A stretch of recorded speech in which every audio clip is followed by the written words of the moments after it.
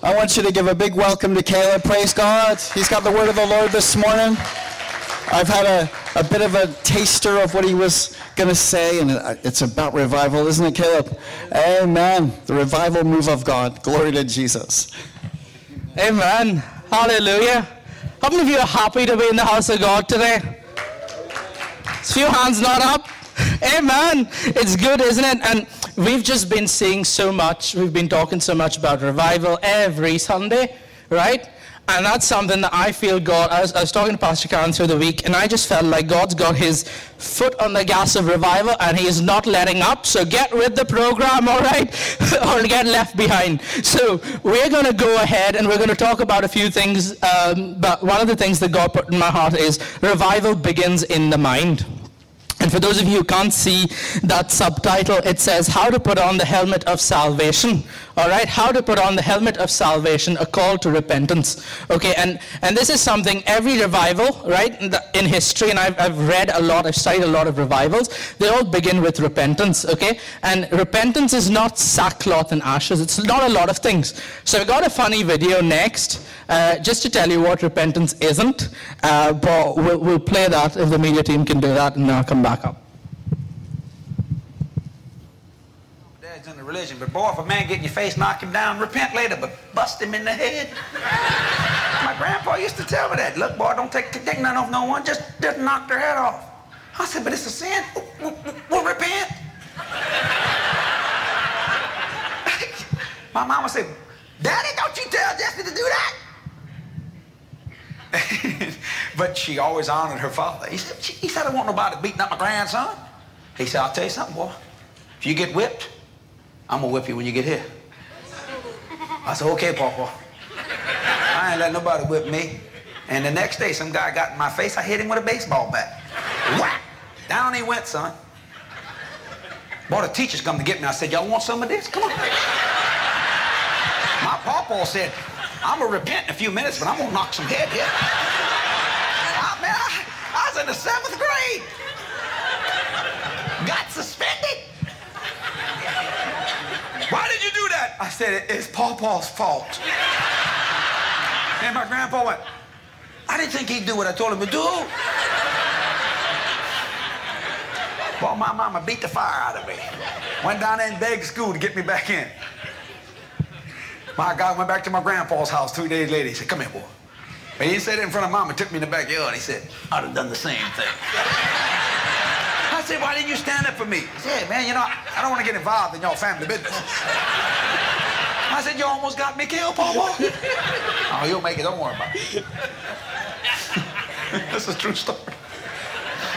I just believe what he said, man. Hey, Grandpa said, do it, we do it. It's amazing how your dads and your mama say, what's the matter with you, boy? Your daddy worried about how much it's going to cost him. I ain't paying for this, boy. When your mama said, you're going to kill somebody. And your dad said, yeah, boy. Shouldn't I hit that? You hit him with a bat? To knock him down one leg, did it? Yeah, I bet he went out like a light, did it? And then your mama, don't glorify that. Oh, boy, you shouldn't have done that, son. Fathers are bad about that stuff. One time, 2 girls called my house and they was mad and they said, is Jesse there? And my daddy thought, he said, I don't know nobody named Jesse. He figured, oh God, man. Mama said, you lying, Paul? That's your son. Listen, there's 2 girls, man. I don't know what's going on. We got to protect this boy. How many of you men done that? Don't lift your hand, man.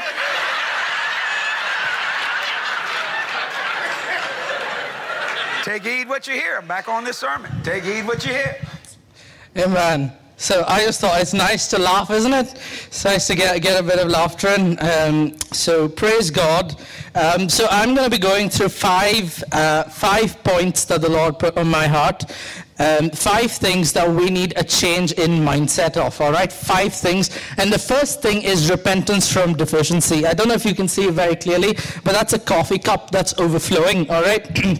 And I'm going to talk through, Crystal said to me, it's a very humbling message, Caleb. I said, yes. I'm going to talk through 5 failures in my life, in my thought process that God had to correct. Okay? And the first failure that I'm going to talk through is when I was applying for university. And the first thing I did was, do you know the story? Do you know when people say, "Oh, just stretch your leg as far as your blanket will go. Don't go any further," right? And that was my mindset when I was applying to go to university. And that's something that God had to change, because a mindset of poverty prepares for lack. Okay? A mindset of poverty is always thinking, "How am I going to save for a rainy day? How am I going to put this aside in case I need it?" And there's always a preparation for lack. So that's a mindset of poverty. But a mindset of abundance prepares for harvest. The difference between poverty, a mindset of poverty, and abundance is preparing for lack and preparing for a harvest. Okay? And so God began to speak to me, and for a very long time, I kind of shared part of my story before, but I applied, and I'll do it again for those who knew or who haven't heard it before, but I applied to go to Germany, and I got into one of the best universities there. The reason I applied to go to Germany was because it was cheap. All right? That was the main reason. I'll be honest and say it was cheap. And I thought, we can afford this. This is good. And I applied to go into the university, and yeah, it took me a year, and it was constant, battles and things not working out, and it took a year to finish that application, and I finally got in, right? I got into a really good university, and then the German government rejected my visa, and they never even gave me a reason. They just rejected my visa, and I was like, what? Why is this, right? And at the time, I remember God saying to me, "I will keep him in perfect peace, whose mind is fixed in me, because he trusts in me," right? And I just trusted God, and the Lord showed me there was then, we began to reapply, and I had two options. I could go to Canada, or I could go to the UK. And then again, I went, Canada is slightly cheaper. That might be better for us. And the Lord said to me, no, you're going to go to the UK. He gave me a dream, and he showed me the building that I studied in. He showed me the glass doors of that building opening, and I was like, like this, where is this, and at the time, and I've said this before, Queen's had a Q logo with a crown in it, right? I saw that crown in a dream 4 months before I even went there, right? And it was just like a dream, and the Lord showed me, and I applied to Queen's, and Queen's rejected me. But let me tell you something, a mindset of overflow, of abundance prepares for a harvest. I didn't stop my preparation. I was still looking up, and I was looking at all the dormitories and where I was going to stay, and all of this. And maybe a couple of days later, Queen's sent me another letter saying, actually, we do have a place, and it's in they gave me a scholarship. They took off X amount, of my fees, and I think I saved about £9,000 in that first year alone, right? But I was trying to see where the cheapest place was, because I was trying to stretch my leg according to the blanket that I have. And that's something that God has taught me in the recent time, is stop doing that. It's very important as Christians to live in that overflow, right? We're not supposed to live when the cup is half full or the cup is full. Right? It doesn't say, David did not say that when, he anoints my head with oil and my cup is filled up, or my cup is half full. What does it say? He says, my cup overflows. If God is anointing you, let me tell you, church, you will live in the overflow zone. That's how you know it's God, when you live in that overflow zone. So, and people have all sorts of things to say about this, but let me tell you, David had one of the most amazing revelations, okay, on giving. And David just lived this, and you see that, and I don't think Solomon, right? Yes, Solomon was blessed because he asked for wisdom, but I think a lot of it came from his father. He had an inheritance of wealth. He had an inheritance of the understanding of who God is, because David said, "The Lord is my shepherd, I shall not want." David did not say, "I shall not need." Okay? David says, "I shall not want." And there's a big difference, and some people say, "Oh yeah, all of your needs will be provided." That's not what the verse says. The verse says, he will provide all my needs according to his riches in glory. It's funny how we sometimes just read the Bible and we cut off, bits of verses. That's not what it says. It says he'll provide for my needs according to his riches in glory. Not according to my expectations, not according to my length of the blanket. He'll provide according to his riches and glory. So, one of the things that, I have kept saying this over and over again. I love, finances, and I love like investing, and I love, just in that, living in that no lack zone. It's amazing. Let me tell you, when you live in a no lack zone, and people look at me going, "You're only 23. Do you know most 23-year-olds in my position are in serious debt out of university, right? But I don't. I'm debt free, and that's because I love living in that no lack zone, and that's where God is calling us to live. I was kind of reading some very rich and famous, speakers. I was kind of reading, what they say about, finances and all of this. And do you know that a lot of the rich people, they don't save? How many of you know that a lot of people who are really, really rich, they're not saving? They're investing. That's why when something goes wrong, they go completely bankrupt, because they don't save, they invest, right? The difference between them and us is this: we're supposed to invest, but God protects our investment, right? It says, store up for yourselves, do not lay up for yourselves treasures on earth. It's on the next slide, but where moth and rust destroy, where thieves break in and steal, but lay up for yourselves treasures in heaven, where neither moth nor rust destroy, and where thieves do not break in and steal. God is looking for us to give an eternal investment, okay? And the best way to do that is through finances, okay? And a lot of people get very upset when you talk about, you're talking about prosperity, you're talking about this, you're talking about that. Listen, I've lived it. I am a living, walking example that God blesses till your socks are full. All right? God blesses till you have no place in your pockets and it's overflowing. All right? That is how God blesses, and that's where God is calling us to live. And so, and Jesus tells us a story.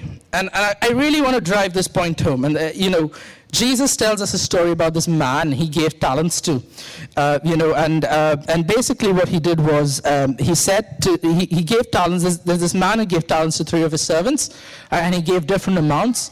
And the one he gave the least amount to, okay, what he did was he dug a hole and he hid it there. Okay, he didn't invest it. He saved it for a rainy day. He closed it up. He did not invest. Okay, he put it in and he stood on it and he said, right, when the master comes, he moved aside, he dug it up and he gave it to the master. And the master says to him in Luke 8:18, therefore take heed how you hear. For whoever has, to him more will be given, and whoever does not have, even what he seems to have, will be taken away from him. Living in this mindset of no investment, of only saving for a rainy day, of only, of all this preparation for lack, God doesn't like that. God doesn't like that. And there's biblical, and I can give you, I was looking, Luke 8:18, the same thing Jesus said, it's recorded across all 4 Gospels, okay? It's very rare that the same incident is recorded exactly the same way across all 4, and it's recorded across all 4 Gospels. The reason being, God hates waste. And for God, when you're saving for a rainy day, when you're preparing for lack, you are wasting the resources he's given you. God counts, fear of lack, okay, waste. And so God hates that. And the Lord was just showing me, and I've said this before, 2 Corinthians 9:10, which says, he gives seed to the sower and bread. Okay, he gives seed to the sower and bread for food. A lot of people are eating their seed, okay, and eating their bread. That's not going to leave you very healthy. All right? And there's a lot of people then who are giving their seed and giving their bread, and that's also not okay, right? There is a balance. You need to ask the Holy Spirit, right, how much. And I've said this before. Sometimes I will have very little in my bank account, and the Holy Spirit will say, give it all. I'll be like, right, okay. And then I'll give it all, right, because he said seed. And immediately he brings in a blessing of abundance. He brings it in straight away. And my bank accounts are, my friends laugh at this when I say it's a rolling bank account. It's not a current account, so I say it's a rolling account. The Lord gives me something that goes out, fresh stuff comes in, and the more that goes out, the more that comes in, all right? And so that's just how we're supposed to live, right? We're supposed to live where we're giving seed. God is giving us seed to give seed, all right, to plant. It's not so that we can put it in a ground, in a hole and just leave it there and forget about it, And so that was the first thing. So God changed my mindset. The first failure I had was a mindset of lack. And that's the longest one I've had victory over, okay? And so that's why I'm beginning to see the miraculous in my life in this area, because I'm learning more and more. I'm learning how to appropriate what God has already provided. But the next one that I've learned more recently is repentance from infirmity. Okay? Repentance from infirmity. The word infirmity comes from the word infirm, not strong, not planted, not rooted. That's the word infirm. Okay? And this is something that I believe,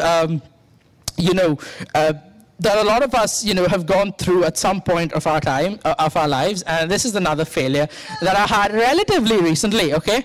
But when I say failure, God's so gracious and so merciful that he corrects us straight away. He doesn't let that failure take root in my life because I'm open to him doing that, right? If you tell him, come in and change my heart, he'll not let a failure stick. All right?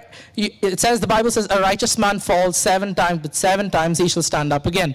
Okay, so I've been speaking a lot about healing, and I've been ministering a lot about healing and listening to healing. I go to sleep. I saw Paul and Dinah this. I go to sleep with like healing scriptures playing. Okay, and so that's how I fall asleep nowadays. But one of the things that happened a few weeks ago was I've had 7 surgeries in my back. And I've been healthy, and about a few weeks ago, I called Tony, because I was sitting on the ground at a friend's house, and I suddenly shot up because I had a severe pain, like someone had taken a knife and just ripped open my back, and I just stood up, and I was like, this reminds me of something, and then I began to think of what had happened in the past, and I got into this rabbit hole, of thinking, how did I fight it the last time? What did I do that was different? And I started comparing where I was right now with where I was 2 years ago. And God shut it down very quickly, right? God shut it down very quickly. And he began to teach, he began to say to me, why do you confess the word? That is a question I want to ask you. Why do you confess the word? And in our church, we believe that it is always God's will to heal. We will not change from that. Pastor Brian shaking his head. I'm so glad I'm in a church like this. We believe, hallelujah, that God will not change his word. It is always God's will to heal here. Amen. So then we confess the word, and the Lord said to me, why are you confessing the word? He asked me the question, why are you confessing the word? I was thinking, right, why am I confessing the word? Is it because you're thinking by confessing the word, you'll get healed? Is that the mindset you're going back to? Because I came from that mindset. We don't confess the word because we shall be healed. I know a lot of people, they pray and they say, yeah, I believe one day I will be healed. I will walk out of that wheelchair. I will do this now. And that is amazing. That's a good starting point, right? But that's not what the word says. The word says, by his stripes you were healed. It's past tense. When you go from, and then what happens to, what happens to all those symptoms you have? And I still had those symptoms, and the Lord changed that mindset. I had that mindset. I went back, the Lord brought me back to it, and as soon as I changed that mindset, I began to laugh at the devil. I was like, oh, you're trying this trick again. The devil's like an old pony. He only has 2 tricks, let me tell you. One's deception, and the other one's also deception. That's all he has, all right? The devil has no extra tricks up his sleeve, okay? And so he came back, and the next day, when the Lord reset that in my mind, I got up, I went for a shower, and I was just wiping my back, and I felt something wet, so I took a wee toilet paper, and I just wiped like my lower back, and there was like blood on it. What do you do with that? So I went downstairs and I got a bottle of ketchup and I brought it upstairs and I poured it on another bit of toilet and I said, look, devil, I can do it too. You're lying. I can do it too. I am not scared of this manifestation. You can take it back to where it came from because it's having no effect on me. And you begin to laugh at the devil and his childish games. It's just, the devil's funny. Like the other day, I was at a worship night and my friends were with me and suddenly someone in the back, and the devil has all these weird manifestations, someone in the back on the side started roaring, I don't know what sort of a manifestation. I just started laughing and my friends look at me and they go, why are you laughing? I was like, because I can roar too. I should do that when I was 10. He should do something more mature, because he's such a joke. And we begin to live that life when we understand what the word says, when we begin to confess the word and believe it exactly as it says it. It says you were healed. It doesn't say you will be healed. It doesn't say you shall be healed. It says you're being healed. It says you were healed. It's a done deal. So that's how we do. And this next sermon point I actually got from a friend. He was talking about how when COVID came, a lot of Christians, even faithful Christians, I fell ill with COVID, and when I fell ill with COVID, through him I got this revelation. I was like, why did you fall ill with COVID? Why did you get COVID? Something that he said that the Lord spoke to him was that by hearing and hearing and hearing about COVID, it began to make a dent in his faith. All right? People who were listening to the BBC on repeat, right? And they were listening to everything and all the stats and I was one of those people. I used to check every day what the stats were at the start, and that's when the enemy had started to get a foothold. All right? When you begin to listen to the media, or some people call them the Midianites, the Midianites, you begin to operate in the spirit of the Midianites. We're not supposed to operate, and we're supposed to drive out the Midianites. That is our calling, all right? So whenever the media says, oh, we're in an economic crash, we're seeing this global pandemic, we're seeing this, we're seeing that, you take the word and you hit it back, right? You do not. You switch off the TV. God's made it so easy. He's given us the idea of a remote. Switch it off. You don't have to move, sit and just press the button and it goes off. Switch it off, and stop listening to the world, because the economic system of today works by fear. All right? This is something that I have read into a lot, and one of the things that God has showed me is the economic system of today works by fear. All right?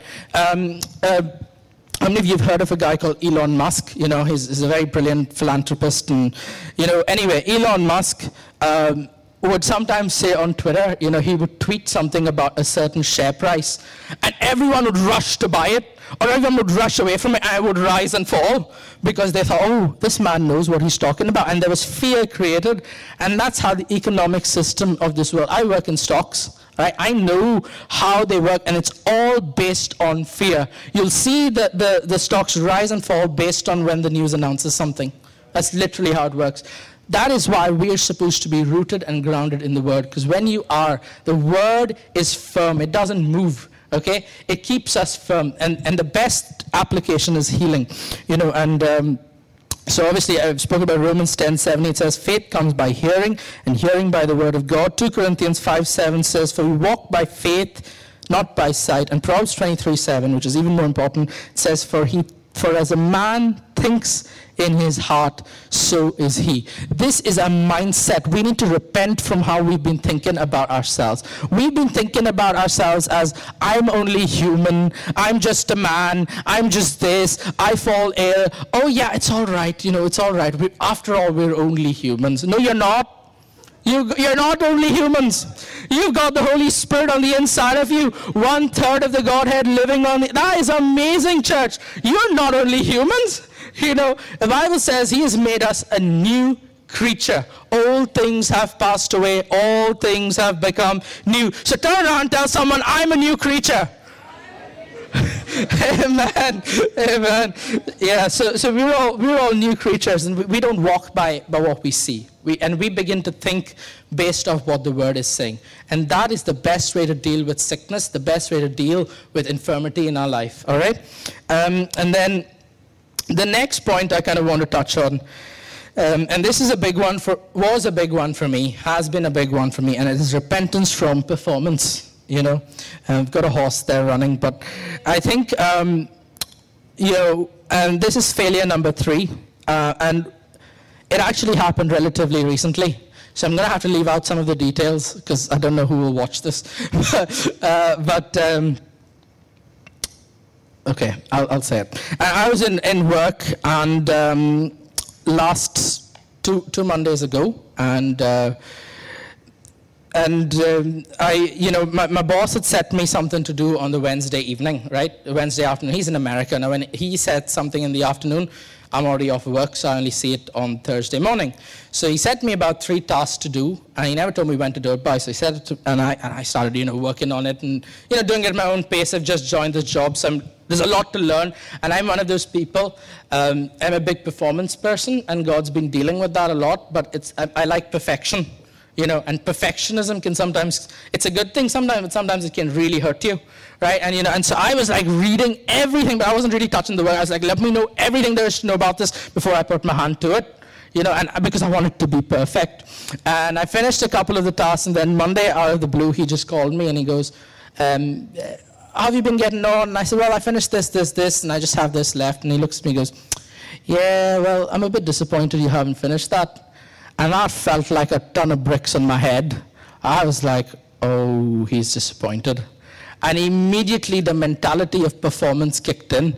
Oh my goodness, I'm not good enough for this. This is a new job. Oh my, how am I gonna do this? And the mentality of, I have to perform. And I was praying and I was believing God, and I began to think, yeah, God won't defend me because I haven't performed.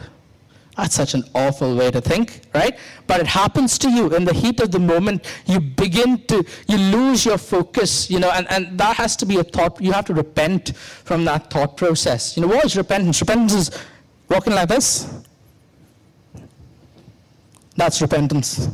That's literally it. It's not sackcloth and ashes. It's a turn of the mind. And one of my closest friends, his girlfriend is in Australia. And I went to sleep on the Monday night, and I was really, really upset. Like, I went to sleep, and I just was out of it, and I was, and I had this, I call it the only child syndrome. It kicks in sometimes where you begin to think, no, there's no one else I can talk to about this, and I forget that the creator of the universe in my bedroom, and then the only child syndrome starts kicking in, and I was all very upset, and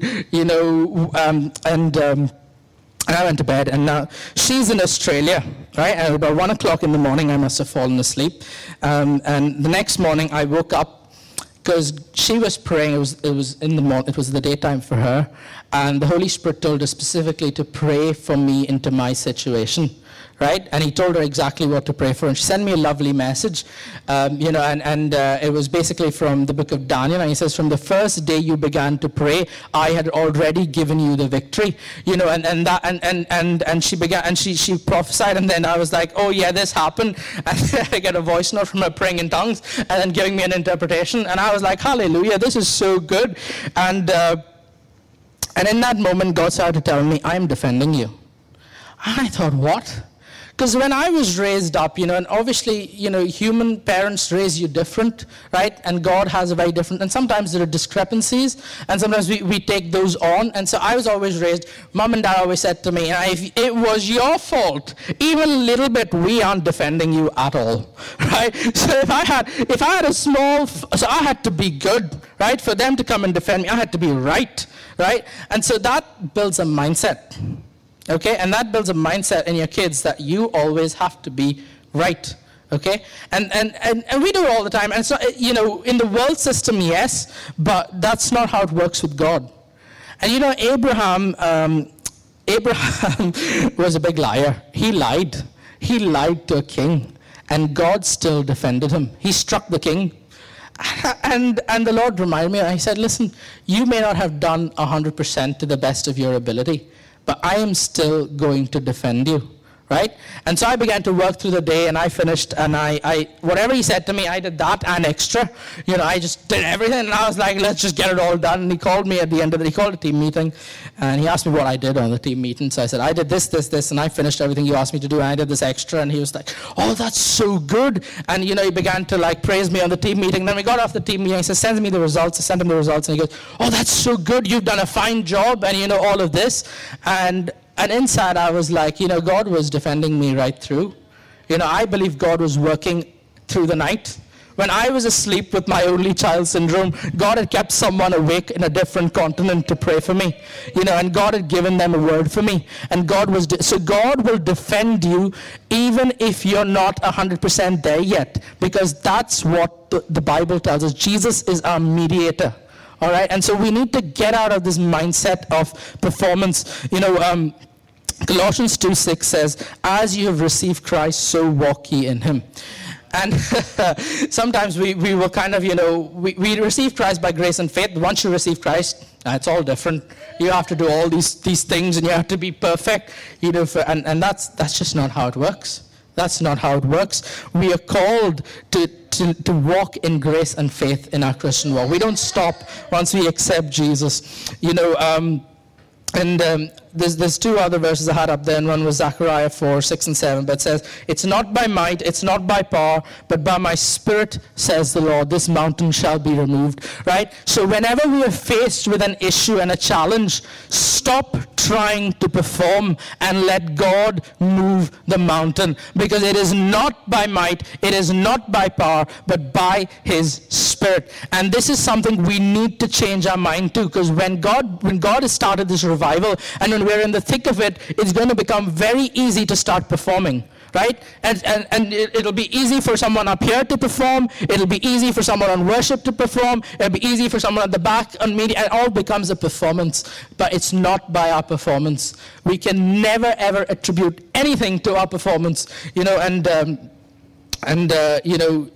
9:14, and this is something we really need to focus on. I'm going to read this verse and move on, but it says, how much more shall the blood of Christ, who through the eternal Spirit offered himself without spot to God, purge your conscience from dead works to serve the living God. Holiness comes by understanding the sacrifice of Jesus and having your conscience purged. It does not come by dead works, all right? So we need to really change our mindset on that. The mindset of performance will keep you bound, right? Will keep you in bondage and will stop your growth and your progress.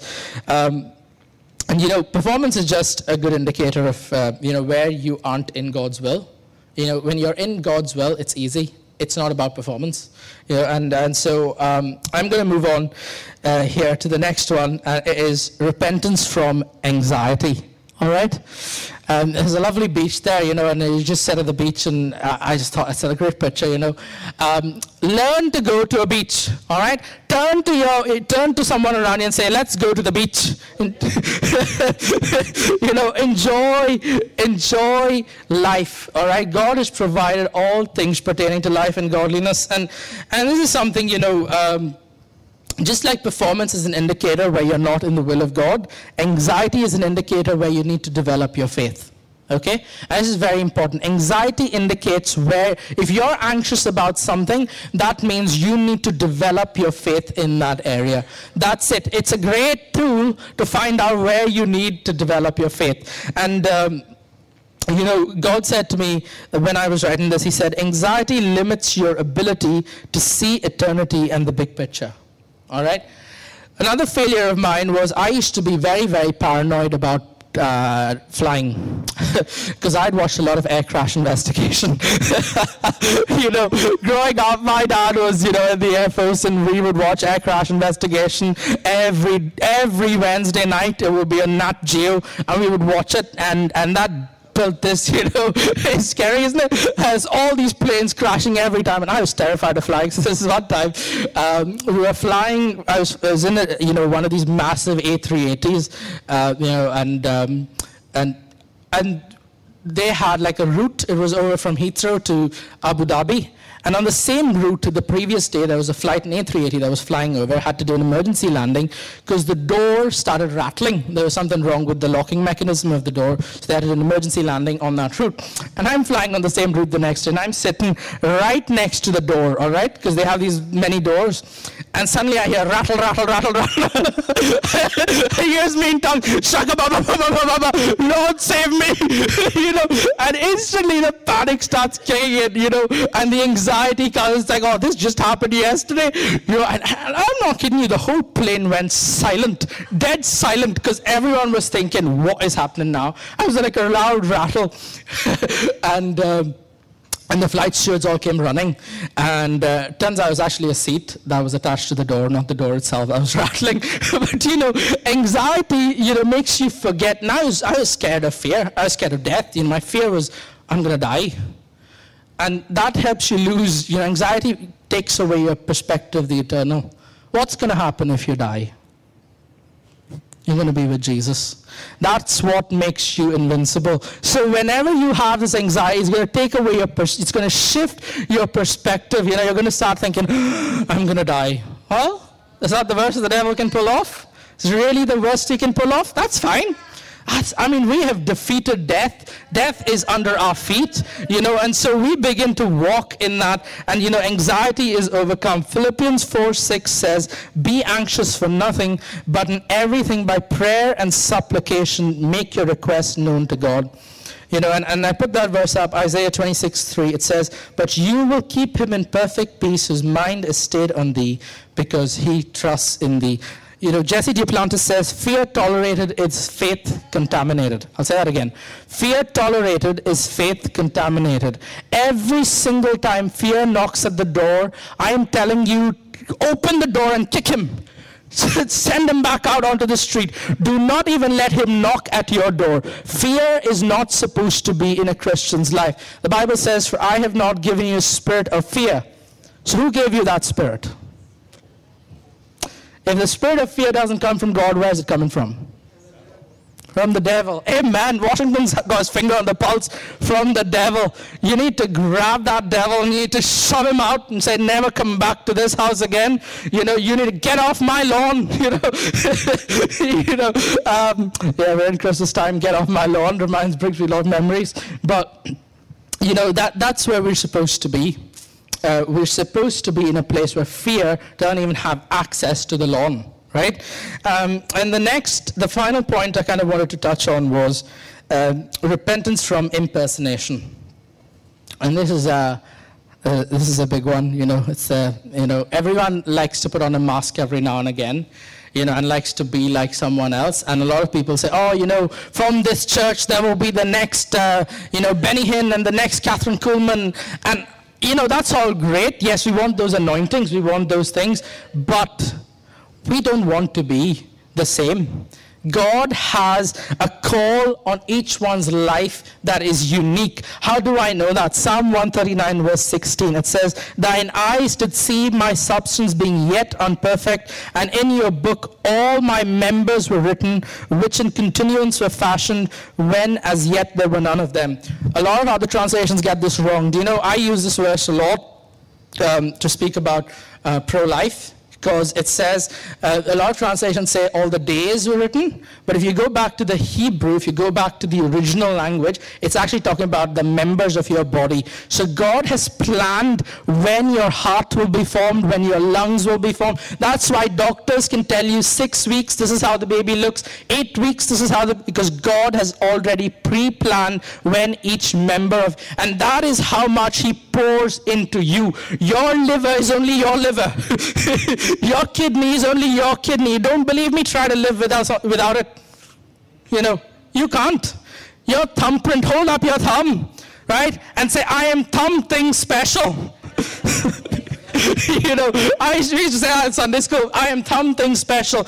Nobody on this entire planet before you or after you has ever had the same thumbprint. Am I right, Paul? Yeah, that's the GP. He agrees with me. No one else has the same thumbprint. No one else has the same iris. No one else, first they should think it's only thumbprint. It's your iris, it's your tongue print, it's your, almost everything is unique. No one else has your DNA.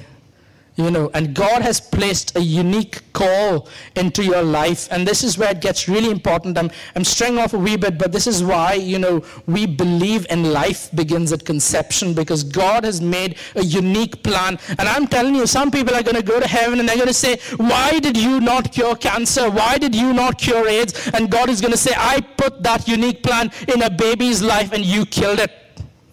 And that is a terrible thing.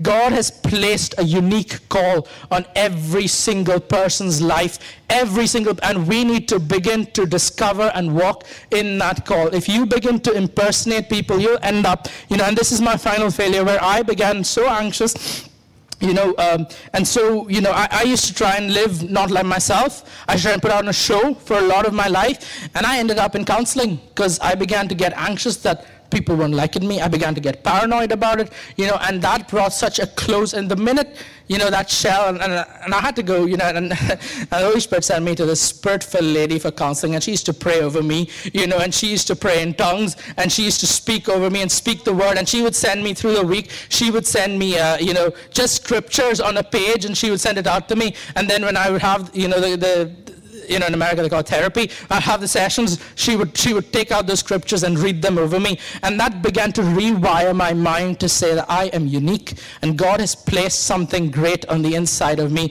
God has placed something great. And I love that song. It says, Mary, did you know that your baby boy is Lord of all creation? God had placed something amazing on the inside of Mary, and God has placed something amazing on every single person in this church. Nobody else in this entire planet has the same unique calling that you have, and I just believe, we need to understand that, because Jeremiah says, and I just want to bring scripture into me, because Jeremiah says, before I formed thee in the belly, I knew thee.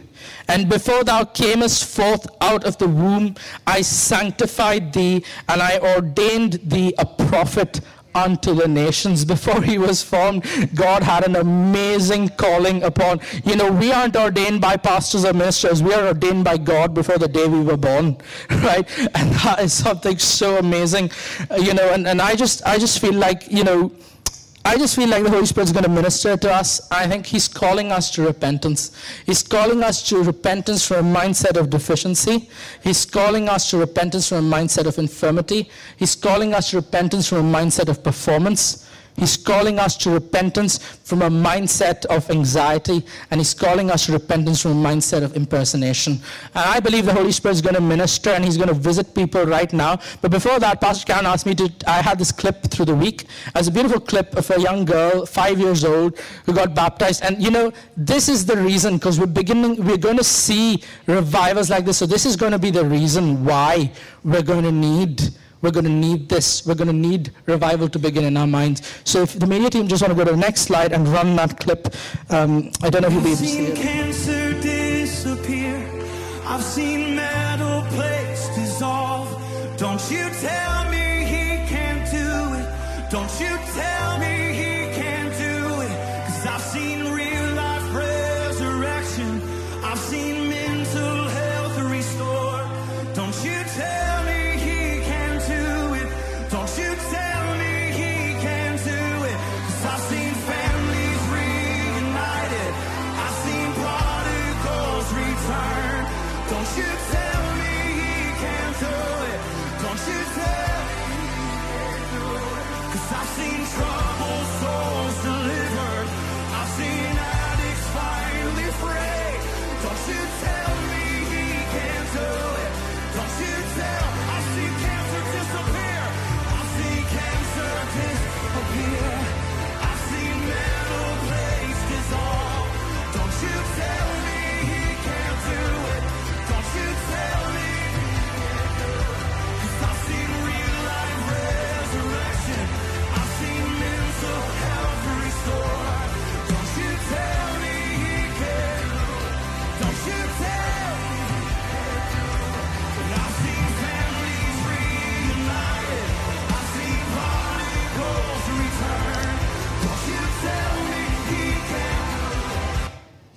Man, thank you, Jesus. And we're going to see that. I believe the revival that's coming is going to break out in Sunday schools and youth groups and young adults lessons and women's nights and men's nights across this nation. We're going to believe for that, and we're going to seek it out, and we're going to pray for that, and we're just going to have a time of ministry. So I'd ask you to join me on your feet. God is calling us to repentance as a church. Repentance, a change of mindset. I'm going to ask the media team to play that song softly in the background, and we're just going to believe God. We're going to believe God for repentance, and we're going to say, God, I repent from a mindset that is not from you, Lord. I repent because I want to see that. I want to see kids, children, our children's children come into the Lord, wanting to be baptized, being filled with the Holy Spirit when they come out of the water. We want to see that. We want to see that. Oh, hallelujah. Thank you, Jesus. Thank you, Lord. Thank you, Jesus, oh Lord. Hallelujah. Thank you, Jesus. Thank you, Jesus. Thank you, Jesus. I believe God's calling some of you to repent. You can either come up to the front or you can kneel where you are right now and ask and say, Lord, I repent. I repent, Lord. I repent.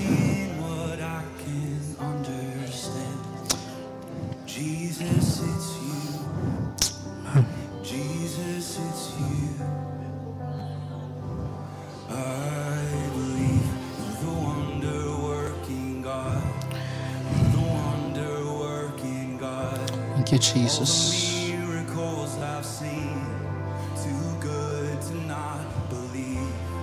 You're the wonder-working God, and you heal because you love. Oh, the miracles we'll see. You're too good to not. There's a lot of people here being called from a mindset of performance. God says you don't have to perform. I did it all.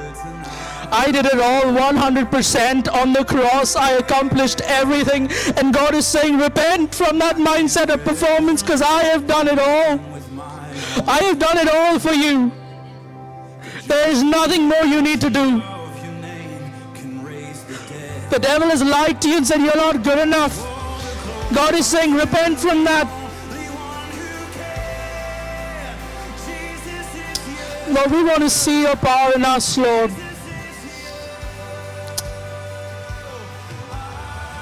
Thank you, Jesus. Thank you, Lord.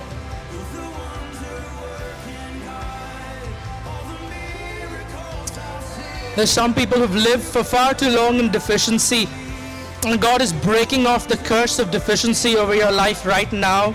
And I pray as you repent from the mindset of always living in fear of what's going to come, God is going to change and use you in this next great revival to see people's lives restored. God is getting ready for a wealth transfer into the church. I'm declaring that, I'm prophesying that over Kingdom Harvest right now. Every person who's in this church, God is bringing a transfer of wealth like we have never seen before, and He wants us to repent from a mindset of lack. He's done with a church that is lacking every time. God wants us to repent from that. Repent from a mindset of lack. Jesus. Thank you, Lord. Thank you, Jesus. Thank you, Lord.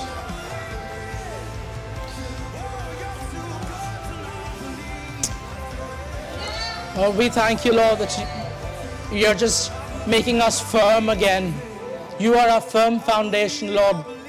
And we believe for those who've suffered from infirmity, Lord, the mindset of infirmity has been changed. And we can thank God that we are no longer sick, no matter what the symptoms are. You have changed the mindset of infirmity, Lord Jesus. You're wiping it out in the name of Jesus. We thank you for that, Lord, right now. Well, we don't see ourselves as sick trying to get healed. We are healthy, fighting to keep our healing. We are the healthy ones of the Lord, fighting to keep our healing. And Lord, I just minister that right now, Lord. Lord, if there's any sick, Lord, the mind will change today. From today, all chronic conditions, I speak to you in the name of Jesus. I take authority over you in the name of Jesus. For a long time, hope has been deferred. It has made the heart sick. I take authority over that, and I declare healing in the mind in the name of Jesus. Healing beginning in the mind right now. For families, people in your family who've had it, if your children have had sickness for a long time, I declare a healing in your mind for that. You don't see them as sick anymore in the name of Jesus. You don't see them as sick anymore in the name of Jesus. You see them as the healed ones of the Lord, the healthy ones of the Lord. Change your mindset. Today is the day of repentance from a mindset of infirmity in the name of Jesus. Hallelujah. Thank you, Lord. Thank you, Jesus. Thank you, Jesus. Hallelujah. Hallelujah. And Lord, we just pray, Lord, for those who are anxious and who are always trying to impersonate and be something else. Lord, I pray that you would remind them of their calling today, Lord. Remind them of their calling, Lord. The thing you ordained them for before they were even formed, Lord, you ordained them for something. Remind them of what that was today, Lord Jesus. Lord, let there be a change in the mind, Lord. Let them see clearly what you have ordained them for, Lord, today. And it's a great and mighty thing, Father. In church, I just ask you, join me in praying. Let's just pray in the Holy Ghost, because God is releasing revival in our minds today. I declare revival in our minds in the name of Jesus. Revival in our minds in the name of Jesus. Oh, thank you, Jesus, Lord. We will never think the same, Lord. We will never think the same after today, Lord Jesus. We will be changed. Bondages on the mind are broken in the name of Jesus. Bondages, I take authority over bondages of the mind, and I destroy you in the name of Jesus. In the name of Jesus. Thank you, Lord, that you are doing it with your people, Lord. Revival is beginning in our minds, Lord. In our minds, Lord Jesus. Anything the devil has whispered, Lord, we bind it in the name of Jesus, and we declare the resurrection power of God in our minds today, Lord Jesus. We think resurrected, we walk resurrected, we believe resurrected, we speak resurrected, we declare it in the name of Jesus. Receive the resurrection power in your mind right now. Hallelujah, hallelujah. Thank you, Jesus. Thank you, Jesus. Thank you, Lord. Thank you, Holy Spirit. Thank you, Jesus. Amen. Thank you, Caleb. Amen. Not God. Amen, brother. God bless you. God bless you. God bless you. Don't you dare leave the way you came in here. Oh, man. Change for life. Amen. Change for life. Change for life. Now, just listen, I mean, that was a fresh word of the Holy Ghost. Amen, because sometimes our thinking gets stale. It just does. It gets stale. And then God comes in, man, with the wind of God and just blows away that staleness. Amen, blows it away. Glory to God. We've got it, guys. Tell your neighbor, you've got it. You've got it. Amen. Bless you, bless you. And thank God for that wonderful word. Father, we just thank you that we are changed forever, God, in the name of Jesus, Father. Amen. And we'll even go back and listen to that word again, God. We'll go back and listen to it again. Amen. Online, Father God, we'll keep it fresh. We'll keep it fresh in our hearts and in our minds, God. And we will walk in revival in Jesus' name. Amen. Amen. Amen. God bless you. Hallelujah. Enjoy your fellowship. We'll make sure the heat's back on here. And amen. Be blessed.